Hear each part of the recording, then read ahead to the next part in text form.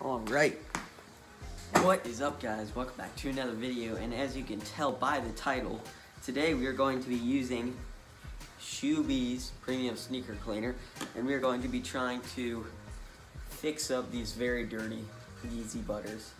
Our main focus today is the bottoms. The uppers are pretty good. There's a few like small stains, but we're going to be working on getting some of these stains out up there, and then the bottoms are just pretty dirty. So yeah, what we're gonna do is use our solution here, and they actually have a sale going on right now.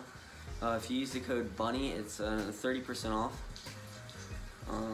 Yeah, use that code and you'll get 30% off your order of an 8-ounce bottle of sneaker cleaner.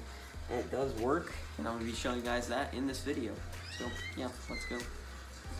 Alright, so I think we'll work on the right shoe, and then we'll leave the left shoe to show you the after result. So we're just using two brushes here, just a medium bristle brush and a regular bristle brush. The cleaner actually does come with a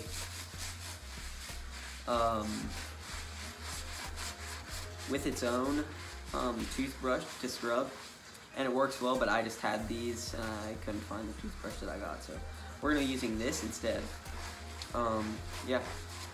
So yeah, their link is below if you do want to purchase some of this, and you definitely will after you guys see these end results here. But basically right now what I'm just doing is just scrubbing up these bottoms. Yeah, that's pretty much it. We're just gonna scrub at these bottoms, and then we're gonna get to the uppers. But yeah, I'm gonna scrub at these for a few minutes, and I'm gonna throw you guys some time lapse right now.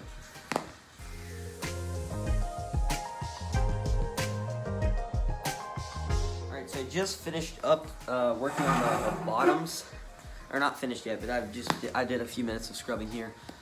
This is, now the shoe itself was kind of cracking, but the uppers, it got some of these dirts out of these boost parts right here. And then the bottoms, you know, pretty much the same. There wasn't like a lot going on, just for the dirt inside, which is how I was mainly working at. So yeah, we're gonna get to work on some of these upper stains right here, and we're just gonna use a lighter brush. And basically we're just gonna take our brush here and just scrub over the spots, pretty much the whole shoe, just to get out any extra stains that there might have been, or something to that effect. Yeah, basically we're just scrubbing away at these.